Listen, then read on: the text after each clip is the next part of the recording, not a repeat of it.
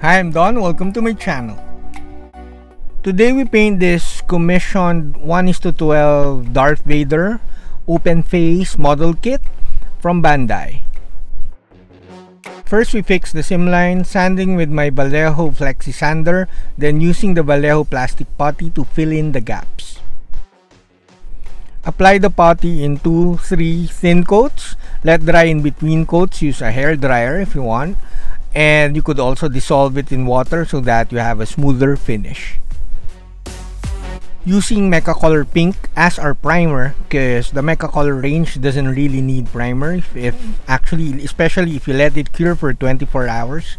So I'm applying the Mecha Color in 3 thin coats and letting dry in between coats. I'm using a hair dryer. I'm not showing it on camera because why would I show it? So anyways, after 3 thin coats, you could let that dry again and then paint over the Mecha Color Pink. Also, I'm not really thinning the Mecha Color Pink. I'm just letting my wet palette, my RGG wet palette, to thin the paint. After 3 thin coats, the Mecha Color Pink is a nice satin finish. Now we paint the actual colors. I'm not using Mecha Colors anymore because I find it kind of tricky to dilute it into glaze consistency. It's kind of weird. So anyways, I'm using model colors. Oh, I'm not using model colors. I chose to use medium flesh from the Nocturna set. You could use beige red for a model color, but I ended up using medium flesh. Medium flesh is like a lighter version of Mecha Pink, although it feels like it's game model colorish in terms of whenever you dilute it with water. So I'm just applying it over raised areas of the face without actually thinking of a smooth finish. It's basically, some people call this sketching. Also, I'm not diluting the medium flesh with I'm just letting my wet palette dilute it into a nice consistent consistency. Anyways, I'm painting over the raised areas and going back over it around 3 times until I came up with a very subtle transition and a nice skin tone. Now we're using Fairy Flesh. It's a bit darker than Model Color Light Flesh. So we're not thinning it, and we're mixing a bit of the previous color, which is medium flesh, so that we have a smoother transition. Like I always say, you don't really need to buy all these colors. You could mix the dark medium flesh to the lightest color that we'll use later, and then come up with intermediate colors. I just like using them because I get to know all my paints, or most of my paints at least, so that when people ask us, we know what to recommend, and we know how all these paints work.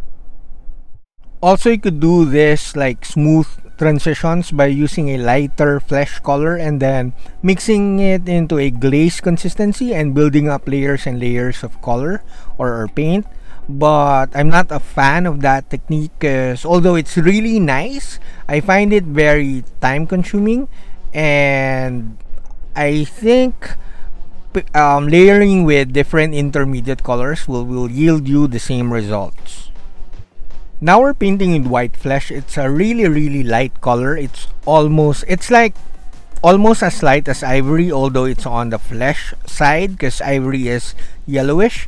And I really like this basic layering technique because I don't need to thin the paints into glaze consistency. I apply all the paints the same way. Also, as I've said, you can mix your custom colors and intermediate colors and build up the highlights as you go.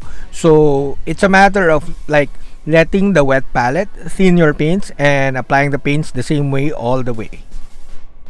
Now it looks sketchy because we're not blending, we're not glazing, but now we have to glaze. So using the medium flesh, I thinned it into glaze consistency or wash consistency, and I applied it all over the model, and this will soften all the transition in one go. Now we darken the eye bags or the skin around the eyes or below the eyes, where you could use mahogany brown or any red brown color, but again we're using burnt flesh from the Nocturna set. Mixing burnt flesh with fairy flesh here because I'm afraid to jump into a dark brown color, so it's too light. It was a fail. So what I did, I thinned the burnt flesh and painted it over the eye bags, and eventually I built up layers and layers, but again it's a fail too because I'm too scared. So now we're using inks.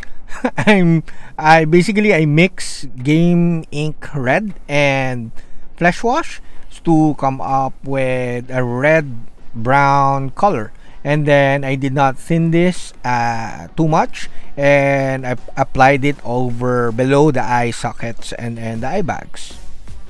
The game ink saved the day, so I came up with a really nice dark red brown color over the eyes. I added more than I should because I want to give contrast to the very pale skin. So now we do shadows with Chalice Red, my fave color from the Nocturna set.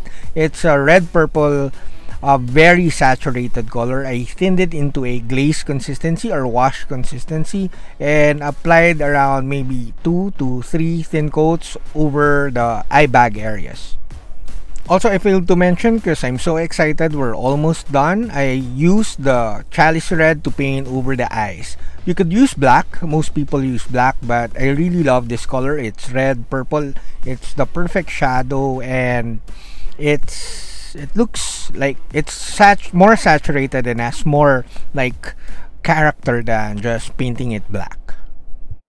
Now we're using highlight skin from the Nocturna set. You could paint with ivory or dectan, but I really love my Nocturna, so I use highlight skin.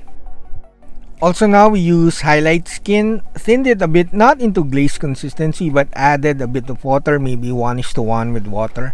I'm not really sure, but it's not glaze. We're painting over the highlight areas, making the pale skin really like pale, because based on my references, the skin of Darth Vader is really pale at this stage of his career. Now we use model color white, the whitest of them all. So basically don't use this for the eyes, but I'm using it for the extreme highlights of the skin because I find it I want more volume or more like oomph to the pale skin. It's difficult to paint pale skin because you can't really add contrast. If you add more contrast or washes, it won't be pale anymore. So we're adding white, adding more to the right side, top right side, to give it like a zenithal effect once we finish the whole model. Now I painted the eyes off cam. I was so afraid to mess it up, so I painted black and then I painted dark green and then white highlights. So we're done. I hope you like the painting. It's a very easy step-by-step painting video. Not much glazing as I promised, as usual. So here's the before and the after pictures. Again, I exaggerated the burned flesh around the eyes and around the wound to give it more contrast because the pale skin is too boring. So I added a bit more and I hope you like it. The client loves it, so I'm happy. So we're done. I hope you like the video. Do consider joining our channel so that you get to see whips and stuff and join our Discord community. So like, comment, subscribe, and do share the video. It helps to grow the channel a lot. Saludos!